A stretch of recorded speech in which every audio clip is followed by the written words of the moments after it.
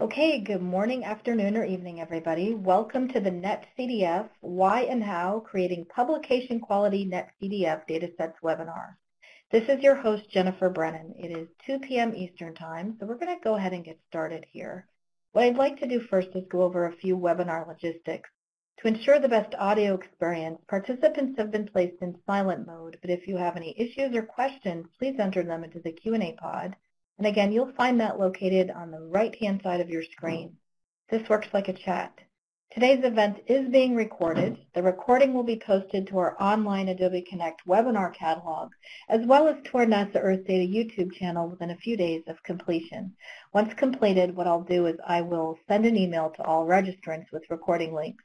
As far as timing is concerned, today's webinar will be 1 hour long with 45 minutes allocated to the presentation and live demonstrations, and an additional 15 minutes for the question and answer period.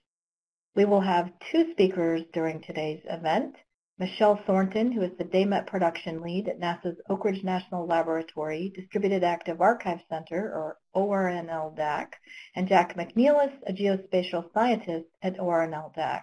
Once our speakers have finished with their presentations, what we'll do then is we'll transition to a final optional set of polling questions.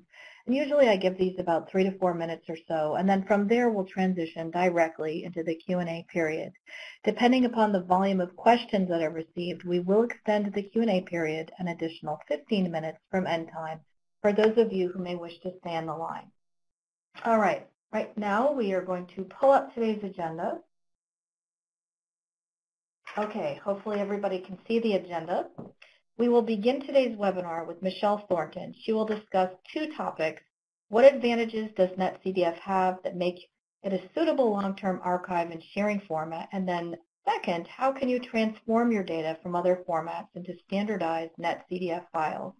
From there, we will transition to our second speaker, Jack McNeilis, who will walk you through the NetCDF demonstration using Python and other command line utilities. With that, it is my pleasure to introduce today's first speaker, Michelle Thornton. Michelle? Muted, so I'm going to go ahead. Thank you, Jennifer, and hello to everyone out there. Thank you so much for joining us today. My name is Michelle Thornton, and I'll be presenting material today along with my colleague, Jack McNeilis. I would like to acknowledge some other colleagues for their assistance in putting material together today. Matt Donovan works on our ingest team and is responsible for reformatting and standardizing many NetCDF files distributed here at the DAAC. And Dr. Yashing Wei, who is here in the room with us today, he's our geospatial information scientist and our main NetCDF CF compliant data server go-to person here at the ORNL DAAC. Like Jennifer said, we are all part of the Oak Ridge National Laboratory Distributed Active Archive Center here in Oak Ridge, Tennessee. A little bit about the DAAC. The ORNL DAAC is part of NASA's Earth Observing Data and Information System, or ESDIS. ESDIS DAACs process, archive, document, and distribute data from NASA's past and current Earth observing satellites and field measurement programs. As you can see from this slide, the ORNL DAAC's mission is to assemble, distribute, and provide data services related to NASA's terrestrial, biogeochemistry, and ecological data and models. To that end, it's critical for us to standardize and format data for long-term curation, distribution, and data services. Now, for multidimensional or scientific data sets, we find the NetCDF file format to be critical to accomplish these objectives.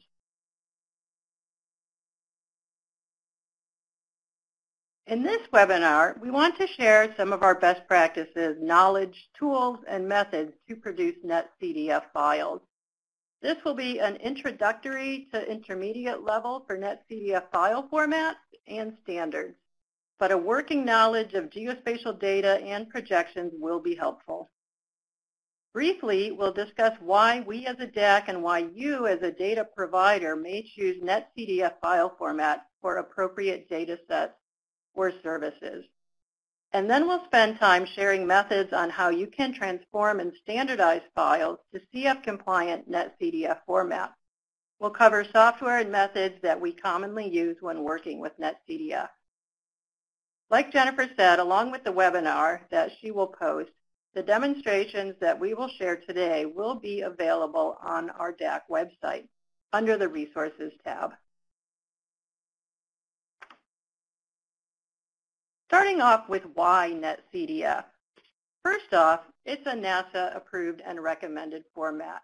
And there's a link here on the slide that goes into more of that information. Secondly, NetCDF, which stands for Network Common Data Form, was created by UCAR's Unidata program for multidimensional scientific data, and it supports data access and sharing. As a file format, NetCDF continues to grow in popularity and usefulness and has become very widespread. Thirdly, this file format is important to our mission as a DAAC to distribute and provide data services to our users. Consider one of the data sets that we here at the ORNL DAAC distribute, a daily 1-kilometer gridded weather data set for North America. This is a moderate-sized data set, and most researchers do not want the entire spatial or temporal extent. A well-structured and well-defined NetCDF file can be queried and subset based on dimensions, typically space or time, allowing users the ability to download or programmatically access subsets of their study area of interest. And finally, for users of NetCDF, the structure of the array and the ability to access files by index can improve data analysis and manipulation.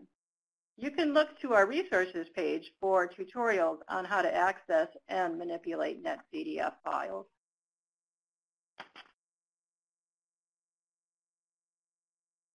From a DAAC perspective, having standardized multidimensional files allows us to best serve our community. From our data servers, the DAAC can provide custom tools and services that provide easier access to subsets of data. A data user can download entire data sets or subsets within a web browser and even automate those downloads. Or a user can programmatically query subsets of data and perform calculations directly through software such as Python or R. Finally, other services and scientists have access to our data and can create higher-level applications to serve their community, fostering data sharing and open-source applications. Now that you know why NetCDF, let's turn the discussion to the how of NetCDF. We're going to step through a common dataset transformation that you may encounter, starting with the GeoTIFF file format. It's often the case that model or research outputs are in many, sometimes thousands of individual GeoTIFF files. These are a great candidate for NetCDF file formats because they are essentially multidimensional. Jack and I will work through an example dataset transformation that was originally received at the ORNL DAAC as thousands of separate GeoTIFF files. The data model output from a NASA project called the Arctic Boreal Vulnerability Experiment, or ABOVE, was the file set that was given to the DAAC. The DOI for this data set is on this slide. Looking at the original submission, it was model output in a GeoTIFF file format. There were individual bands for each day of data. Each file had 2 bands, a snow depth band and a snow density band, and there were 5 different spatial resolutions. In all, over 5,400 separate GeoTIFF files. After the data provider reorganized and reformatted the dataset, the final dataset distribution package dropped to just 40 individual files. This dataset was a great example for conversion to a multidimensional NetCDF format. On the right is the table list of this dataset distribution from the ORNL DAAC. We'll be demonstrating the snow depth 500-meter 2006 transformation from individual GeoTIFF files to NetCDF. Basically, the steps that we'll go through to transform this data from individual GeoTIFFs to one CF-compliant NetCDF are First of all, we'll extract the snow depth variable from each GeoTIFF file and convert the 365 GeoTIFF files to individual NetCDF files. Thirdly, we'll merge those individual NetCDFs into one 3-dimensional file. And finally, standardize to CF compliance. Let's start by thinking about the structure of a GeoTIFF file. We know that a GeoTIFF file consists of rows and columns that define its size. Individual files can represent a time, or even altitude or depth, for example. Files are referenced to the Earth using a coordinate reference system. In this case, the snow model files are in Albers conic equal area projection. Each pixel represents the value of a variable, for example, snow depth. And we know that each variable has attributes, like units, in this case, centimeters. For comparison, let's look at the parts of a NetCDF file. There are basically two parts to a NetCDF file, the header and a data part, all in one file. The header contains all the information about dimensions, attributes, and variables, except the variable data. The header is very important to NetCDF files. You may have heard the term self-describing for NetCDF. It's the header information that describes the file to all the software that reads it. Dimensions define the structure and record the length of the data array. For example, typical dimensions are latitude, longitude, time. Variables refer to the actual data in the array. Attributes provide details about each variable. And then the data part, which contains the actual data for each of the variables. Importantly, there are conventions or standards that help the NetCDF community share and access data. We follow the climate and forecast conventions. A link is provided on this slide. CF conventions refer to the rules of how to build and label NetCDF files, especially with regard to the header metadata content. The metadata provide a definitive description of what the data in each variable represents and the spatial and temporal properties of the data. Software that reads NetCDF is dependent on files following conventions. And conventions facilitate building applications with powerful extraction, regridding, and display capabilities. Now let's look together at the properties of the GeoTIFF file and the header of a NetCDF file for that snow data model I just shared. I'll spend some time with the details of this NetCDF header. The dimensions define the structure and the length of the columns, the rows, and time. This defines the data array. We know there are 160 columns and 240 rows in this data. They are named X and Y respectively because these data are on a projected coordinate system. In the NetCDF file, the dimensions define the structure of the array, but each dimension will typically have a corresponding variable. You can see that down here with time, X, and Y as a variable. This is where the actual values for those variables are held. The variables are the actual data, not the data values. Remember, that's in the data part. Variables have attributes, which are details for each variable. Let's examine the snow depth variable. We see the type of data is float. Snow depth is mapped to 3 dimensions, time, Y, and X. There are also a number of attributes associated with this variable. The fill value, which is undefined or missing data. There's also coordinates, grid mapping, long name, and units. One aspect of the NetCDF metadata is describing the coordinate reference system. To map this snow depth variable to the coordinate variable, this grid mapping attribute is essential. Remember that NetCDF files are self-describing. In order to create software that reads NetCDF files, there must be rules within the file in order to write that software. In a couple slides, I link to the website where the CF conventions are described.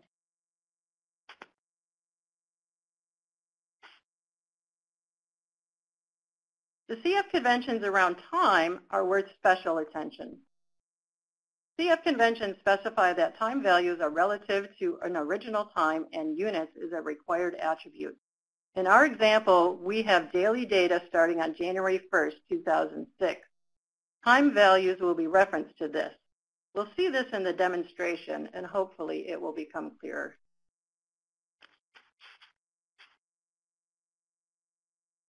And digging a little bit more into the header, you see that lat and lon are variables in this file. This is part of the conventions for projected data set. We'll see how to add these in the demonstration.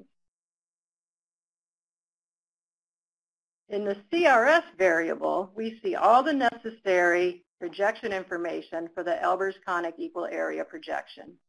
Finally, there is a section of global attributes that relate to the data set at a more general level. It describes where it was produced, the project, contact information, etc.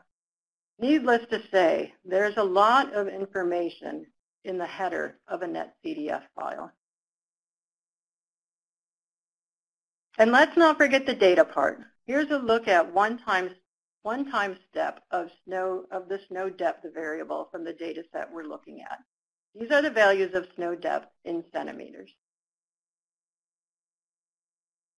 The transformation from thousands of GeoTIFF files to multi-band NetCDF files and then to CF compliance may seem daunting. But fortunately for us, there are many software libraries that translate from one format to another, and in the process populate many of the CF conventions that are important in filed standardization. In our demonstrations, we'll use software that will convert GeoTIFF to NetCDF and then edit these files to CF conventions. The first will use the command line utilities called GDAL and NCO. These are very useful in dealing with file transformations and editing NetCDF files. And Jack will demonstrate the same functionality using Python with methods specific to file transformations and the Python NetCDF library. NASA's Panoply is a great tool to visualize NetCDF data. Jennifer, I will now switch over to the demonstration of GDAL and NCO.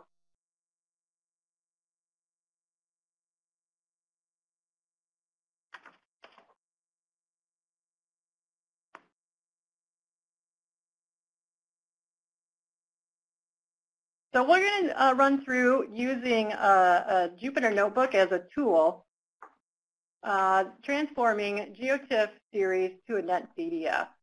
I'll skip this background section because we've already gone through what the data set is.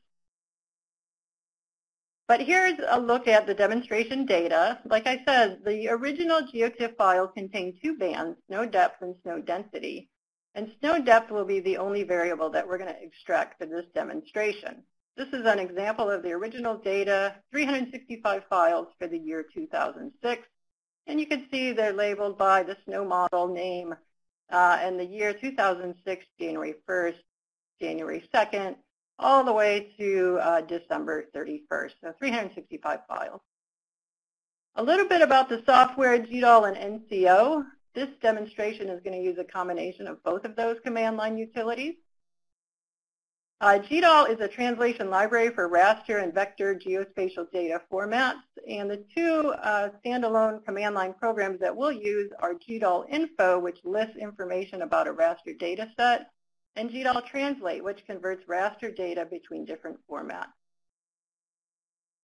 This is an example usage of each of these command lines, and remember, I'm using the functionality of a notebook for the use of the markdown and information within it, but we certainly would not run these within a notebook. These are command line utilities, so you'd want to run these from the command line. NCDump is another command line utility that generates a text representation of a specified NetCDF file. And we use this very often just to dump the header file of a NetCDF, and we'll see that often in today's demo. And then the NCO tools comprise about a dozen standalone command line programs that operate on NetCDF files. These can be very powerful. In our GeoTIFF to NetCDF demonstration, we're going to make use of these 5 different NCO standalone utilities. And example usage, again, we wouldn't actually do this in a notebook. We would do this command line. And once you get the command line figured out and you're all set, you can then put those into a script file and run all of these together. And that's a great way to keep track of the work that you do and how you did it. You have that as a backup resource.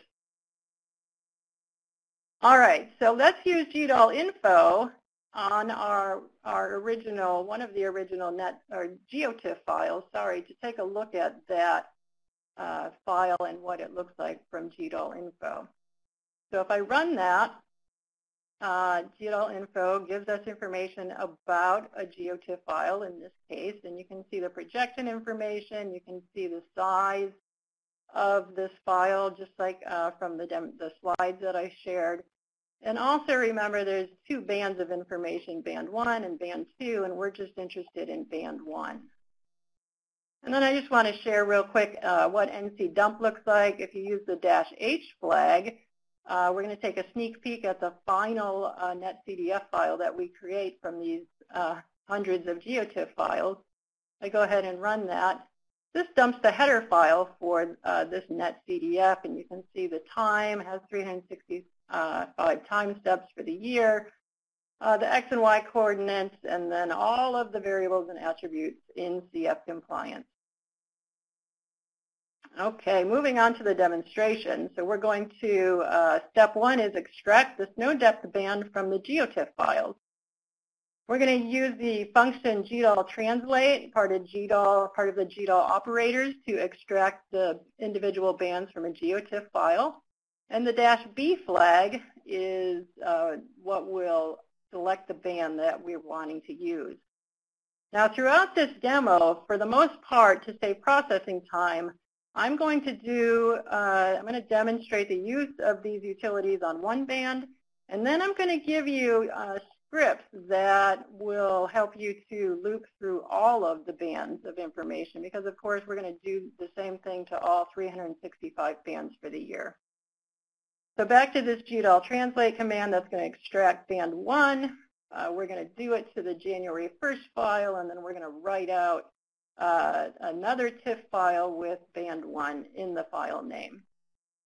So we'll go ahead and run that, and then just take a quick look at it using GDAL info, and you can see at the bottom here that we just have band 1 now in this GeoTIFF file. Again, you'll want to loop through all of those files to get all of band 1. The second step, we're going to convert the GeoTIFF files to NetCDF, again using GDAL translate. And GDAL translate has some powerful functionality with it, and we'll see that it will maintain the Albers equal area projection. And remember, we said that latitude and longitude are one of the CF conventions that's required with NetCDF files. And GDAL translate has this great creation option called write lat long, and if you set that to yes, then latitude and longitude as a variable are going to be added to the NetCDF file that's generated. So we're going to go ahead and use that creation option. So again, I'm going to demonstrate this on one file, and then below that I'll have a script where you can loop through all of the files for this full year. So GDAL translate, the -OF is the output file format. We're going to write NetCDF files. We're going to use the creation option for latitude and longitude. We're going to demonstrate this on January 1st, and we're going to write out a NetCDF file. And we'll go ahead and run that. And then we're going to take a look at that NetCDF file that we just created with NC dump. But what I'd like you to notice when we do open that X and Y will be there as dimensions, as well as variables. So GDAL translate writes that out for us. The two-dimensional latitude and longitude variables will be there. The file projection information is going to be there. And importantly, remember the CF compliance of needing the grid mapping name and grid mapping attribute associated with band 1 in this case, which is the snow depth band, will all be there. Notice that this is going to be a two-dimensional file. We don't have a time dimension yet because we're going to have to concatenate all of these files together once we run everything. So let's take a look at that one NetCDF file that we ran using NCDump. Again, the dimensions are there, X and Y, and look at all that information that GDAL Translate provided for us in the NetCDF. We've got the coordinate variables, X and Y as dimension, or variables, sorry, latitude and longitude as variables. And then band 1, we're going to rename this, but this is the snow depth band. And again, here are scripts in order to help you to do that to all of the files. Now, after looping through all files, you'll have 365 2D NetCDF files created from band 1 of the GeoTIFF files.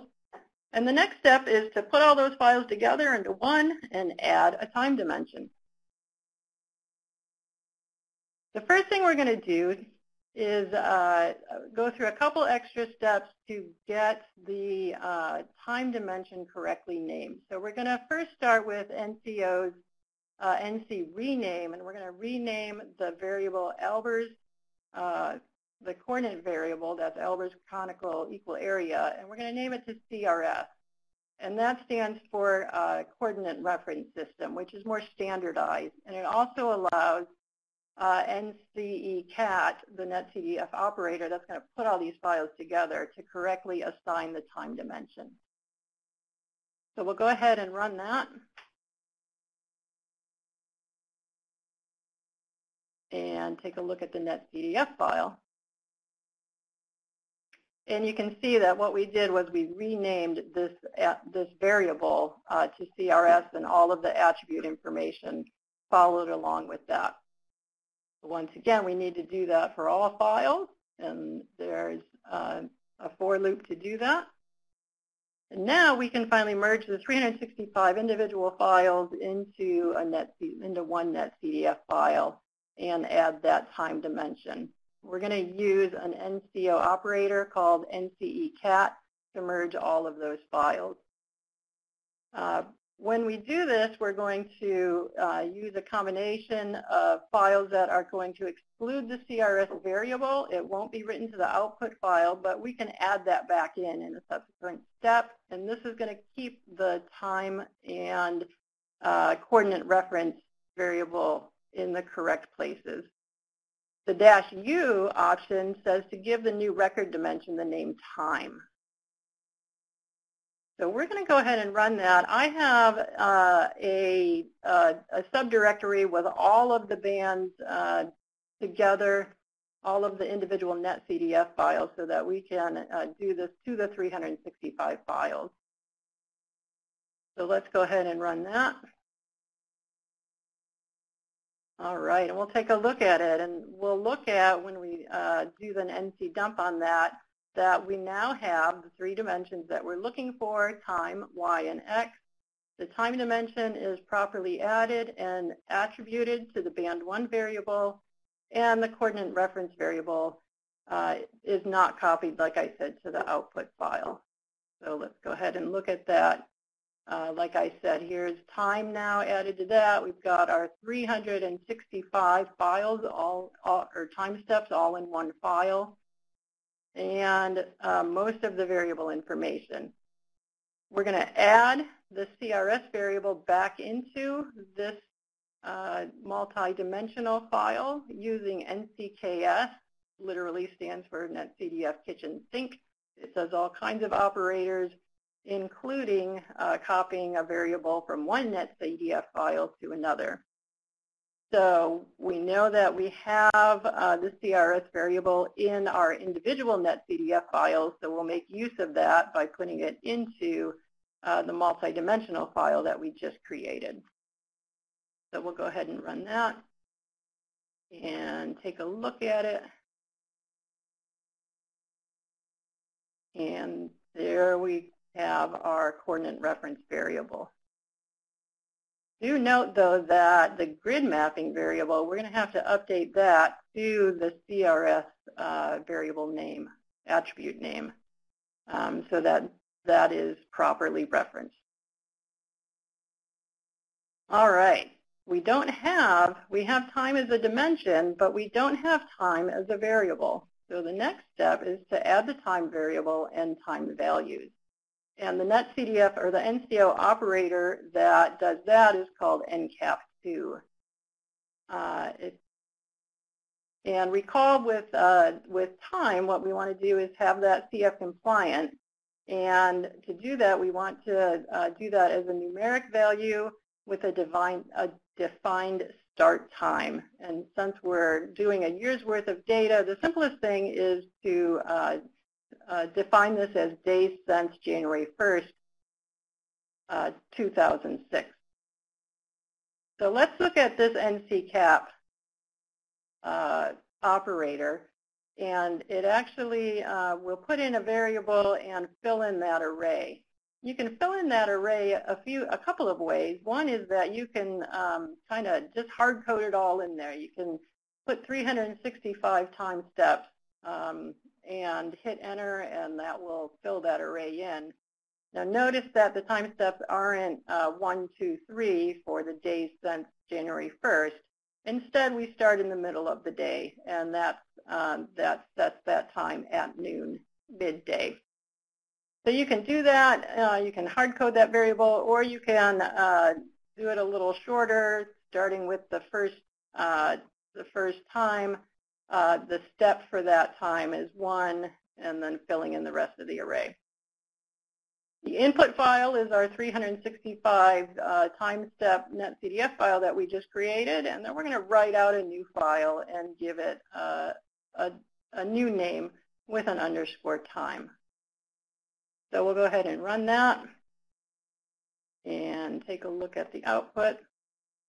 And you can see now that we have time as a variable as well as a dimension. And here is that array of time that we just added. So that's how you can add data to a variable array. All right, a couple more steps. We're going to use NC rename to change the variable band1. We certainly don't want to call it band1. We wanted something more descriptive. So we're going to change it from band1 to snow depth. Remember, this was the 500-meter resolution. And then we'll just dump that out all in one step. Go ahead and run that. And you can see here we have snow depth 500 meter. We renamed that variable. That's a really handy NCO utility. And another very, very handy NCO utility to get up to CF compliance is NCADed. This edits variables and attributes, which is often necessary. You know, the GL translate gets pretty close to a CF compliant NetCDF file, and sometimes you just might need to edit attributes and variable names, and NCCADed is very useful for that. So let's start by updating the time variable. And once you have the hang of this operator, it's pretty easy and fun to use. This is the attribute we're updating. This is the variable for which we're updating. The mode, we're going to create it, and we're going to create it as a character, and that's described in the link provided here that gives a lot of information on all of these operators that I'm sharing today. So we'll go ahead and add that. We're going to add all of these attributes to the time variable. Go ahead and run that and dump it out with NC dump, and you can see now that we've got all those attributes associated with the time variable. And a little more editing, we're going to clean up the snow depth variable and give it some better CF compliant information. We're going to update the grid mapping name. We're going to give it a good long name and make sure the units are there. That's very important. And then finally, we're going to update the global attribute section. Like I said in the slides, this is information for the overall file. where it was made, who made it, contact information. So that's important to have in these NetCDF files. So we'll go ahead and run that and take a look at it. And there we have the header of our CF compliant NetCDF file. So congratulations, you have created a CF compliant NetCDF file. You're going to find this information on our resources page. In a couple of days, we'll have this up and the demonstration that Jack is going to share. And one useful tool is to take a look at these files in something like Panoply, which is NASA's visualization tool. And this is where this file is located, way up in Alaska. Let's put that on the correct projection.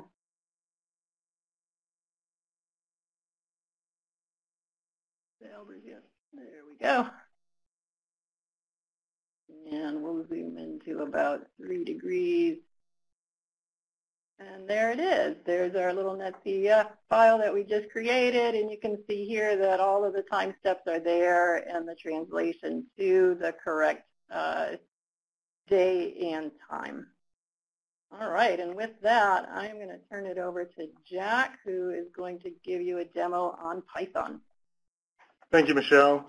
I am going to pretty much do the same thing as Michelle just did in Python with less detail. She covered that pretty thoroughly. So there's a lot of material in this notebook, as you can see from the table of contents here. But it's well documented. You can come back and check it for your reference as needed. So the Python library for interacting with NetCDF is called NetCDF4. You can install it using either of these two commands depending on which package manager you use. The package is maintained by Unidata, and it's very Pythonic. You'll find that writing NetCDFs and reading NetCDFs is very similar to just about every other thing that you do in Python if you are a frequent Python user. So before I get to the example, I'm going to show you real quick one of those nice features about NetCDF that I think is really cool. And we're going to access the file, the published version of the file that Michelle just created. We're going to access it through our Threads server here at the ORNL DAAC. It's hosted on Threads, and it's accessible through the Open DAP protocol. So run this, and we're going to get the header for the file straight from the web. So what we did right there is just print the header that we can really easily access the data by running this next cell. And that printed the array for the first time step of the snow depth variable. We can plot that with matplotlib, and you see that it looks just like the data that Michelle just showed you in Panoply. So that's the first time step of the file that Michelle created and we're about to create again.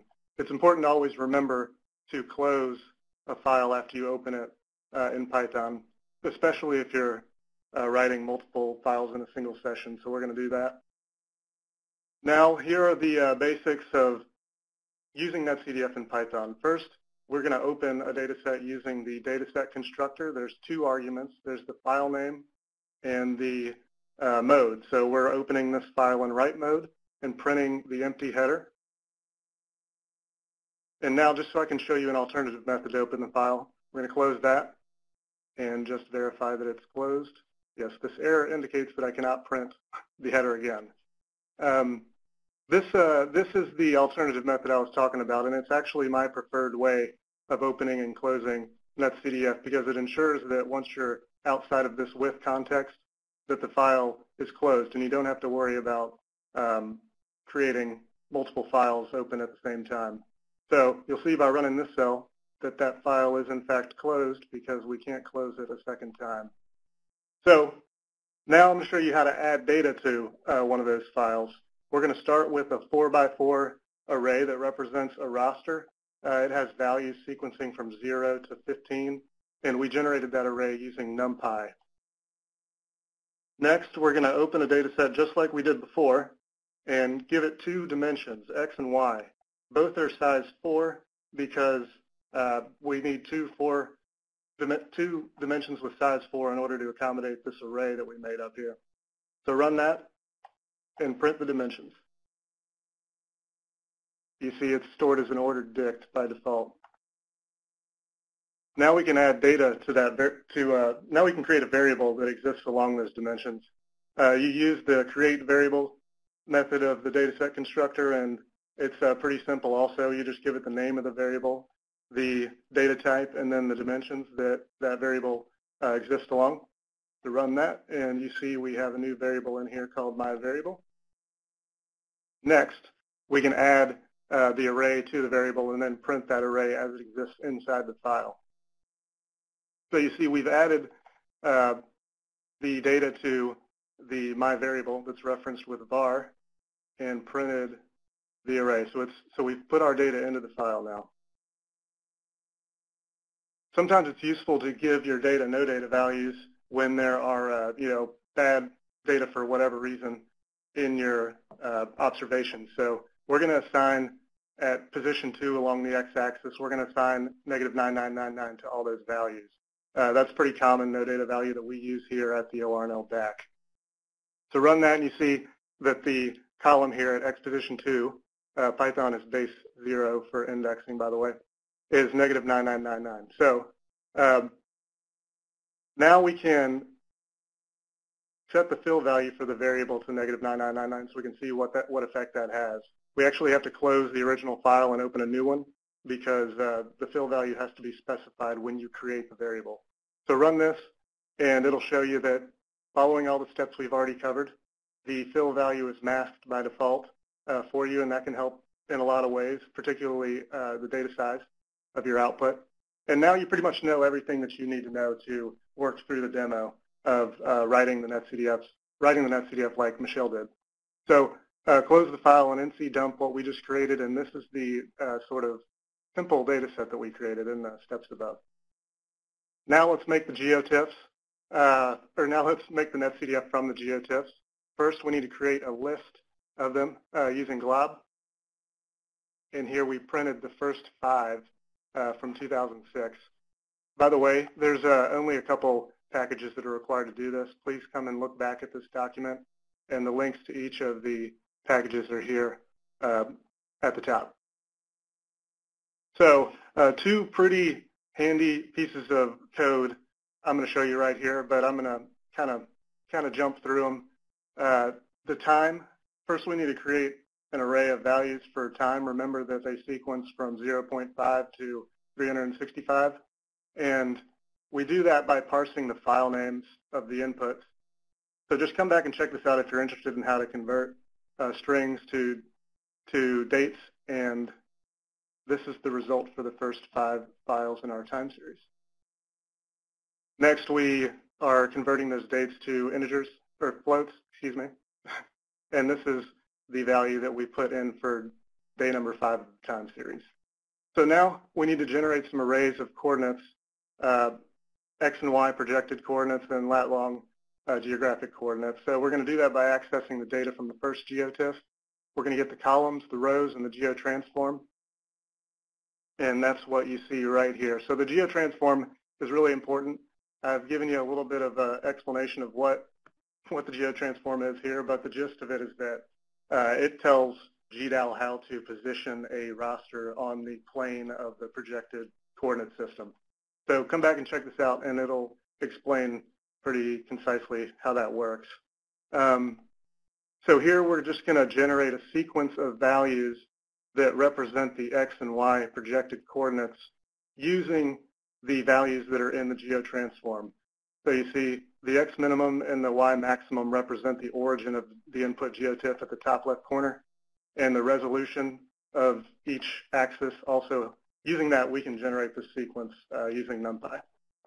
So run that, and you see here we've printed the first and last pixel of the array, and then the first 5 values for each. Now we need to reproject each of those to latitudes and longitudes. This time we need 2-dimensional arrays, though. So we're going to start by getting a OSR spatial reference object.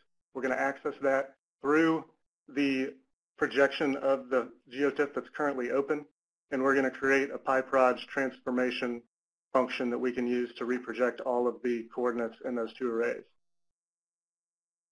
So first you have to permute them so that there's two-dimensional arrays of X and Y coordinates, and then we pass those arrays to the transform function, and the result are these two-dimensional arrays of latitudes and longitudes. This is really handy. I use this snippet just about every day, so I put these annotations in here for your reference later. Remember to close the file, and now we're ready to actually write the output.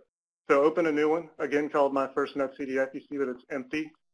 Add the 4 required dimensions. This time there's an extra one called NV, and we use that to add a variable called time bounds that's important to CF conventions. You can do your own reading about that, though. So add those to the file, and you see we have 4 dimensions now. We need to add the coordinate variables. We're going to start with time. Time has several required CF attributes. We're adding those as well. Then we add the time bounds variable. This, the only requirement is that it has the units attribute. Then we're going to loop over each of the geotiffs and convert the strings of the file names to dates, and then to values to insert into each position of time and time bounds variable. So we're looping over the files and adding the data in the loop. Now we add the X and Y variables. They also have some required CF attributes, and we have to add the data from the arrays that we created up in the cell above, up here in 4.2. And we print the X variable. Now add the latitude and longitude arrays. In the same way, they also have a few CF required variables, and that looks just like the cell above. This is what the longitude variable looks like after adding the data. Now we have to add the CRS variable. We can access each of the required projection parameters through that spatial reference object that we made above, and that's, this looks pretty complicated, but it's really not. You just need to grab the value for each parameter and plug it in as an attribute to this dimensionless variable. And this is the result. This looks familiar to what you saw last time when Michelle was going through. Now we are going to quickly add the data. This also looks just like what Michelle produced. We have our variable name, the data type, the dimensions, compression. We tell it to compress the data and set the compression level and give it a fill value, and then add the attributes. So that variable is currently empty. The last thing we need to do is iterate over each of the geotiffs, open it, get the raster array, convert all of the missing values to -9999, and then add it to the position in the data variable that it should occupy and write the changes to the disk. So you see this loop actually is extreme. This is really fast to do in Python. We just processed every single raster in the whole time series there. And finally, we need to add some global attributes and close the file and check the result with NCDump. And here is your final CF compliant NetCDF. Sorry for rushing through that, but I'm happy to help you in any way I can. To do this on your own, the entire workflow that we just went through is right here as a script. It can do all of that over again for you in a couple seconds. And at this time, I will turn it back over to Jennifer. Thanks. Okay, great. Thank you, Jack. And thanks, Michelle. At this point, what we'll do is we'll transition to a final set of polling questions. We'll give these about 3 minutes or so, given the time, and then we will transition to our Q&A session. So thanks to all of you. Let's give these a few minutes, and then we'll move directly into the Q&A.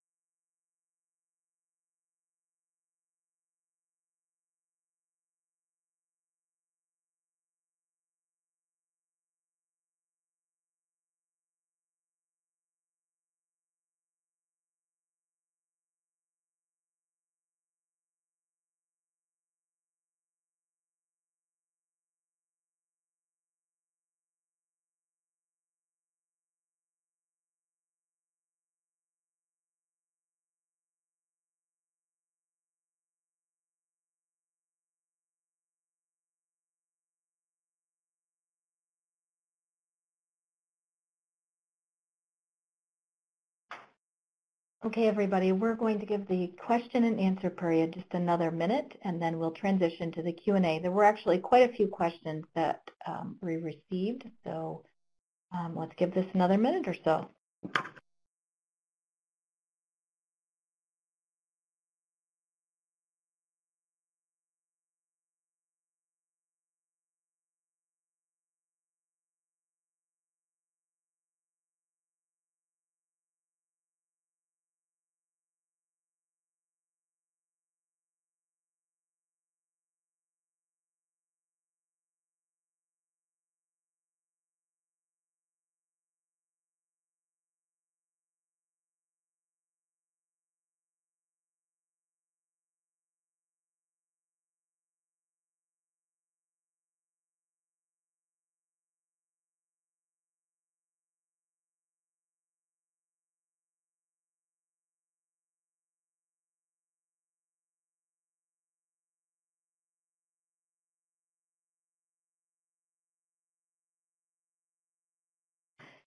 Okay, at this point, everybody, we are going to transition to the Q&A.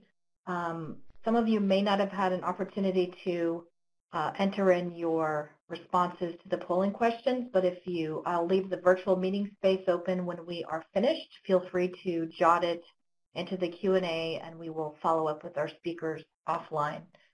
All right, so let's go ahead, and the first question was actually quite a bit ago, and it was, is there any way to preserve band names in NetCDF instead of band 1, band 2, or have the capability to write something like band 1 underscore snow depths, band underscore 1 underscore snow depths?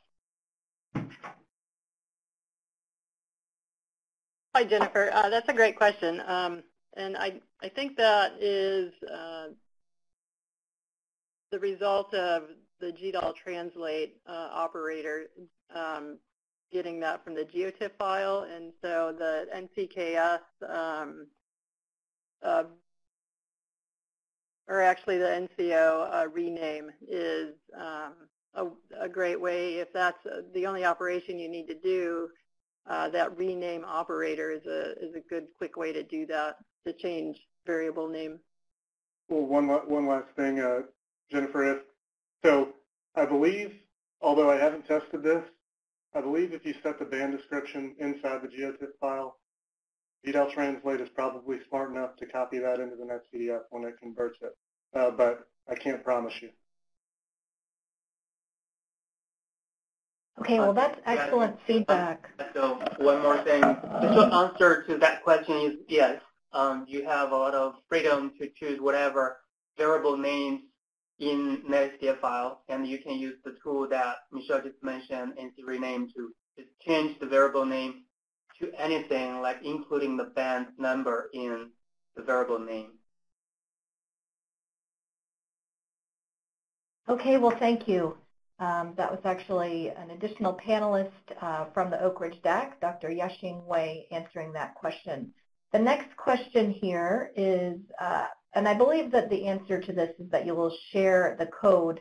Quite a few people asked about sharing the GDAL code and the Python codes for processing the geotiff files, and I believe you will share those, if not on GitHub, then on your learning page. But could one of you speak to that, please? That would be great. Yes, we will. We have on the DAAC's website, there's a resources tab, and under that is a learning card, and all of our tutorials and webinars are available from that. They're searchable.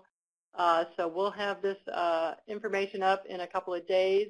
Jack will keep his information as a Jupyter notebook, and that will be available through GitHub.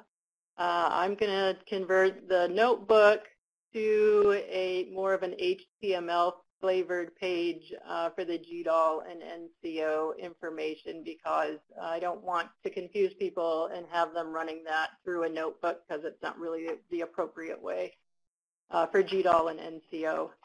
But we'll have all of this available just as soon as we can get it up in a couple of days. Okay, thank you, Michelle. And just, I have included the link to the learning page that Michelle was describing Again, in the Q&A pod, particularly if you may have missed it earlier on, now you can see that in the question and answer pod. Let's move on to our next question here. Okay, so the question is, what are the sources of all these data what are the sources of all these data are gathered together using PyScript, for example, and why the snow example? Which kind of other data could we gather as NetCDF files? I hope that I am rephrasing this appropriately for our participants. Yeah, I think I understand the question, and that's a really good question. We had to find something that we felt was a good example for taking it, from one file format, like thousands of geotiffs, into a NetCDF file, because the NetCDF was just more appropriate for that. That was simply an example data set, and that came from an original data ingest for our DAAC. And any really series of geotiff files, and it doesn't have to be snow, it can be anything that it has that has kind of a dimension to it, that like a time dimension or an altitude or ocean depth, anything like that, where it makes sense to combine those files into a third dimension like time or depth, are very appropriate, and these very same steps can be used for any data set like that. So that was an example data set that we worked through. And we'll have the, to be able to work through this as an exercise, we'll make those files that we use available to use with the tutorials. I hope that helped. Thank you, Michelle. So the follow-up to this before we move on to the next question is, does that mean that any number of geotiff files could be formatted as NetCDF? Yes. Okay, wonderful. So Jennifer, I'll follow up. Yes, but what we consider here at the DAAC is it appropriate to do that? Does it make sense to make it a multi-dimensional data set? And sometimes it does, and sometimes it doesn't. Okay, well, thank you for the additional clarification. The next question is, I'm curious roughly how large the resulting 365-day NetCDF file is. Give us a second and we'll check.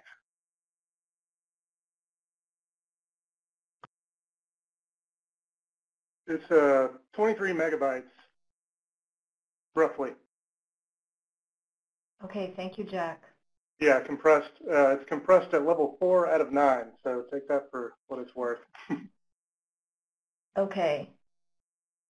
Now, will you, I think you already mentioned this, but you will also provide the code that we used for the GDAL demonstration as well? Yes, both okay. Demonstrations will be available. Okay, wonderful. Let's move on to our next question here, if you give me just one more moment. How do you compare HDF with NetCDF? Which format is used more often in NASA data sets? I guess I can say something about that. Actually, with the most recent version of NetCDF, which is NetCDF version 4, any NetCDF version 4 file is actually an HDF5 file. So in general, the HDF file format is more powerful, and it provides more features and flexibility for you to organize data. And NetCDF, in my opinion, is a subset of the features offered by HDF. And NetCDF is simpler to use, and if you do not have very complicated data like the remote sensing SWOT data, most of the time you may want to choose NetCDF because of its simplicity, and the easiness to use.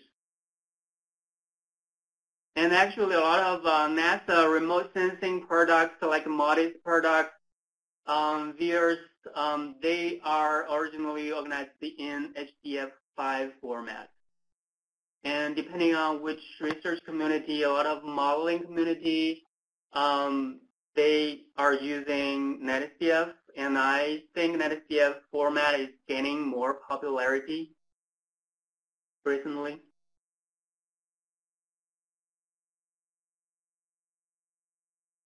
Okay, thank you, Yashing.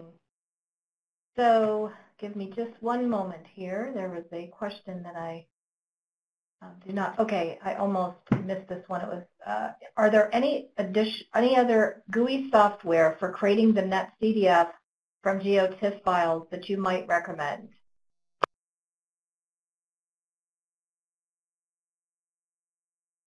The GUI software has me thinking, and I know that although I don't have a lot of experience with it, you know, ArcGIS and ArcPro are getting much better at handling NetCDF, and I am pretty sure that you can, you know, I don't know if export is the right word, maybe transform, say, a GeoTIFF file and write that out as a NetCDF file within ArcPro and probably some of the later ArcGIS versions.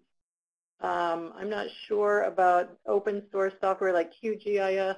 Anybody know? Well, QGIS leverages GDAL. We are not aware of a perfect GUI interface that you can easily convert GeoTIFF to NetCDF. Like Michelle mentioned, ArcGIS, you can export a raster data layer into a NetCDF. But beyond that, you don't have much control. If you want to fine-tune the structure and metadata that you want to store in NetCDF, you probably have to go with either the NetCDF operator tool or any Python or Java or any other NetCDF library by writing some codes.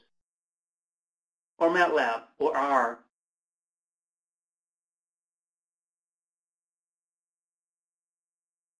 Okay, thank you, Yashing. Let me move on to the next question here. Okay, do NetCDF tools, can they take advantage of a high-performance computing cluster? Definitely, yes. So in this webinar, we didn't provide information on like the parallel I/O or use cases on how you can use NetCDF library on a cluster. But there are a lot of other resources available online, and we can actually share some of the resources with you. For example, the Unidata, or the creator of the NetCDF library, offers a lot of materials on how to use the parallel I/O with NetCDF. And we know at Oak Ridge National Lab, we have quite a few supercomputers. I think the world's fastest supercomputer is located here. There are a lot of research groups, especially the modeling groups. They run their models, producing and using NetCDF data files on the supercomputer here. Definitely the answer is yes, and there are resources available. Okay, thank you, Yashing. Let's see here, moving down. All right. Can NetCDF be used for 3D data, such as LAS files from LiDAR? Any examples? I'm not aware of any examples of people storing LiDAR data in a NetCDF file. I imagine you could do it, but I do not think personally that it's the appropriate format. Yashing might have other ideas. Well, technically, you can store three-dimensional data in like a point cloud in NetCDF format, because you basically store each individual point, and that point has latitude, longitude, and maybe altitude, you can basically add any dimension to that point. Technically, it's possible, but like Jack said, NetCDF may not be the ideal format for that kind of data. So that depends on that particular use case. So choosing the right format is not just based on whether it's possible or technically possible. We also need to consider the amount of effort you need to invest on putting data into that format, and also the target audience that your data will be used. That's also a very important factor.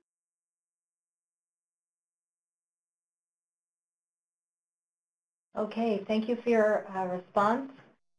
The next question is, why are NetCDF categorized into NetCDF 3 and NetCDF 4?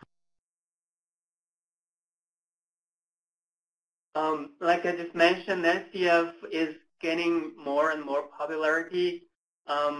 Many reasons. One reason is NetCDF format itself has been improving significantly. And we strongly suggest you to use NetCDF 4 against the NetCDF 3, because NetCDF 4 is the most recent version. It has a lot of advantages compared with the older version 3 NetCDF format. For example, those advantages include, with NetCDF 4, you can apply internal compression. So like the file size that Jack created that combines all 365 days of data together, it resulted with this file with the size of like 23 megabytes. It's pretty small because it's internally compressed. So when you see the file, it's still an NetCDF file, but inside the file, some compression algorithm has been done to reduce the file size, and that's transparent to you. You don't have to worry about like uncompress or decompress it before using. You can just use it right away, and the compression and decompression will happen on the fly, and you probably will not be aware of that at all. Some other advantages include you can divide NetCDF file in version 4 into many small chunks inside the file. And that will increase the performance significantly. And that's also a feature that helps the parallel I/O to improve the performance of accessing the writing NetCDF file significantly. And some other advantages include, like, you can include groups of variables and the groups of groups inside a NetCDF file. So you basically have more flexibility of organizing data in a NetCDF file. So a lot of benefits with the version 4 compared with the older version of version NetCDF, version 3. And I'll just add one thing that I took out of my demo, and I'll put back in when I post it, just for the sake of time today. There is a utility called NCCopy, and it does exactly that. It'll convert from NetCDF 3 to NetCDF 4, and while you're doing that, you can apply a compression and other aspects of the advantages of NetCDF 4. That's a very good point. It just reminded me that NetCDF 4 comes with a number of data models. And one of those data models is called version 4 Classic. And the version 4 Classic model, the only difference between the version 3 is you can apply like internal compression, you can do chunking with your data, while you still keep the same structure internally with the old version 3 format. Okay, thank you very much. I just wanted to, there are quite a few more questions that we have not answered yet. So if we don't get to it during the Q&A, I will be forwarding the Q&A log along to our speakers, and they will be able to follow up with you offline. The next question is there something similar to CF conventions for HDF? And forgive me if that's already, I may have missed that answer if it has already been addressed. So the only thing I can say is I'm aware of some working groups within NASA's ESDSWG talking about borrowing some elements from the CF convention and put them into HDF. We can find out and share some resources afterwards. Okay, that sounds good. Can NetCDF be opened in Snap?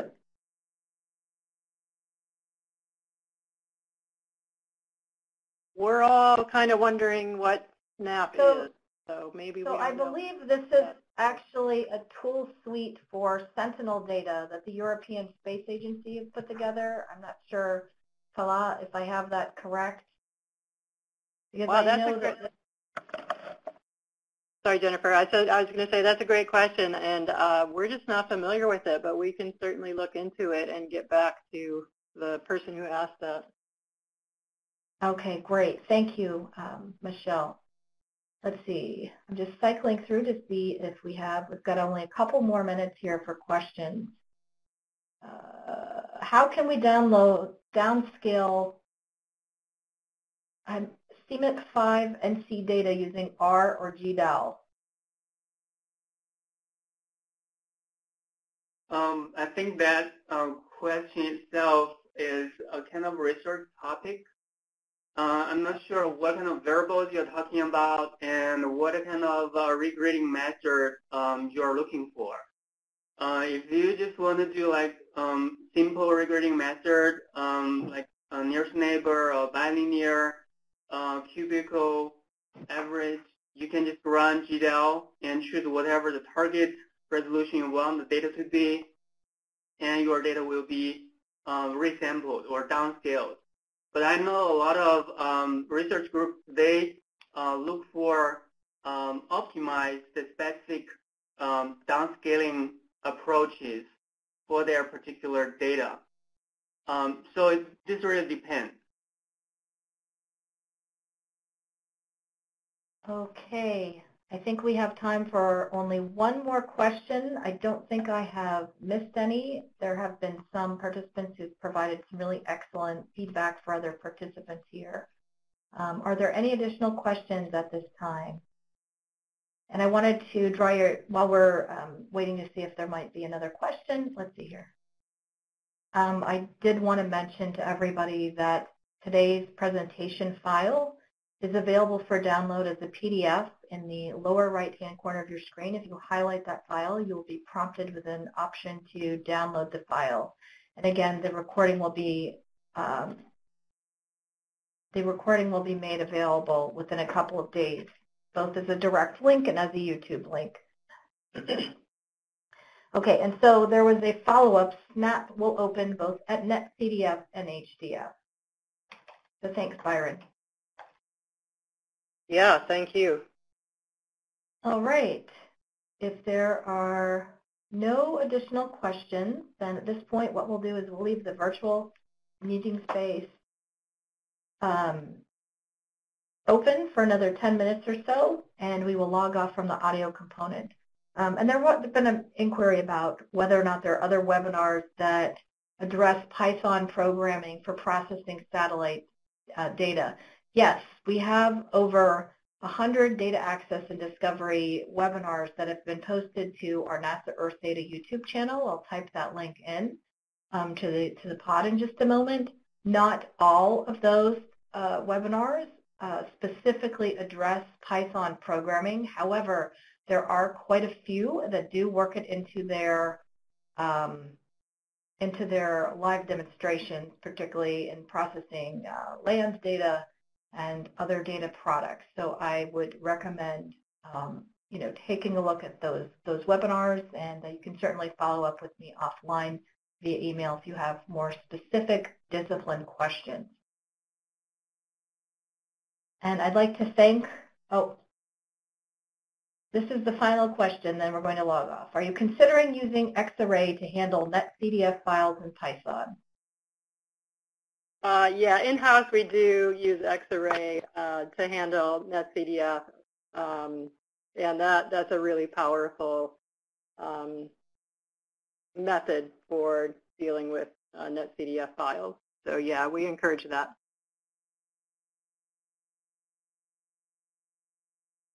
Okay, with that final question, I'd like to thank all of you for your participation today, and I'd like to thank our speakers as well as Dr. Yashing Wei, and we hope to see you at an upcoming webinar.